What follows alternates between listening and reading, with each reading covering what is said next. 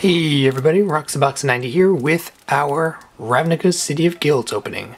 So I procured a Ravnica City of Guilds tournament pack from my sponsor, ABU Games, and because we've hit our 2,500 plus subscriber mark, we're going to open it on camera. I haven't opened Ravnica forever, and it was one of those sets that I wasn't hugely part of when it first came out. Mostly that means I didn't buy a lot of Ravnica, which is why I don't have playset of Dark Confidant and stuff like I do have a bunch of Fetchlands and stuff from Onslaught and the like. But that is worth lots of money and is very cool. So let's take a look. We got a foil uncommon, Frenzied Goblin. Very cool. And we have an Anton Johnson Pro Tour card. It's pretty insane. And let's take a look. So we got our foil Frenzied Goblin. Actually, I'm going to zoom in so you guys can see the cards. We got a Frenzied Goblin foil. Then we got some basic lands, and Ravnica always had gorgeous artwork. Say, very, very nice.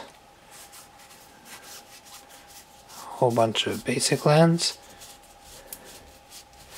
So I'm pretty sure the rares are behind here. So we're going to turn it over and not look at them yet. And remember, there are 3 rares. So 1, 2, 3. 3 rares in this pack. And let's take a look at the uncommons. So we got a Ribbons of Night, a Cleansing Beam, which has Radiance, which was interesting for multicolor.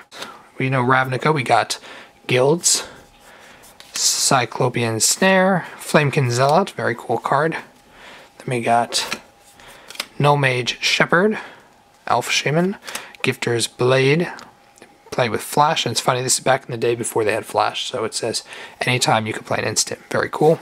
Halcyon Glaze, Dimir Machinations. Oh, okay, so we did not get a Remand.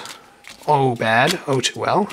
But we did get a Selesnya Signet. Signets are fantastic, even though common. So Signet, Veteran Armor, another Signet. Moraine Spoil, Sellsword Brute, Siege Worm. Convoke was a Selesnya ability, let you tap out your token creatures to play bigger things, which is fun. Sky Knight Legionnaire, really powerful limited pull. It was 3 for 2/2 Flying Haste. That's pretty sick, guys. Thundersong Trumpeter, Ordrun Commando, Golgari Rotworm, Tower Minion, Stinkweed Imp was reprinted in Modern Masters. This was the original art. Dredge, one of the best original Dredge cards, very cool. Sabertooth Alley Cat, Gather Courage, Strangler, Induce Paranoia, great flavor, great art. Torpid Moloch, Guardian of Vitu-Ghazi again, Selesnya. Boros Garrison, these were the bounce lands. They're decent budget EDH. I'm not a fan of them, but they are. They let you return a land to have a dual land, but they hit play tap, so not quite as good.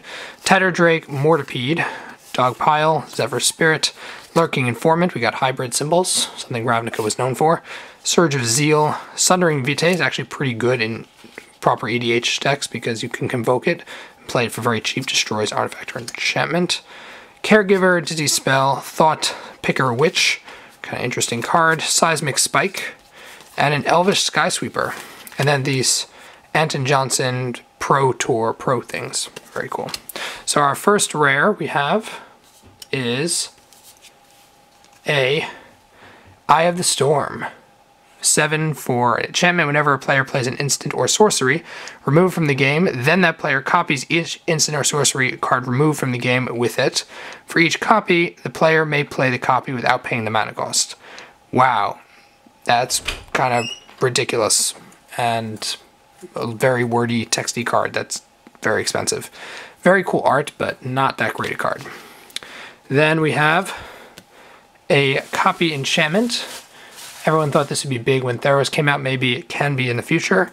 It comes into play, you may choose an enchantment, and if you do, it becomes a copy of that enchantment. So if they play a god, you have this, and it becomes a copy of the god, or becomes a copy of any really powerful enchantment. It's a fun card. Probably see some play in EDH, at least in limited play in EDH. Very interesting. And the last card is a Bright Flame. X, 2 red and 2 white for a sorcery with Radiance. It deals X damage to target creature and each other creature that shares a color with it. You gain life equal to the damage dealt this way. Alright, so this seems a very, very limited card to play with. Maybe in a very heavy multicolor it might be something, but not great. So we didn't really get all that much from this. We have a couple of decent commons. The rares, I think the only one that's worth anything or is any good is Copy Enchantment. Foil, nothing special. And we got Anton Johnson. So that's kind of anticlimactic. We got the Ravnica lands are probably for me the most exciting part because I love old school Ravnica basics. That's probably the most exciting part, but you know, you don't win them all. So let me know what you guys think of the opening, and if you guys would like this to be of the different tournament packs. I'm going to give away 3,000 if this is the one that you prefer, the Ravnica set, then let me know that down below. And let me know future openings that you'd be interested in seeing. Like the video and get up to our 2750 subscribers so we can open our Urza's Sagas product, which will be coming up hopefully soon. And as always, Roxbox90 signing out. I'll see you guys next time.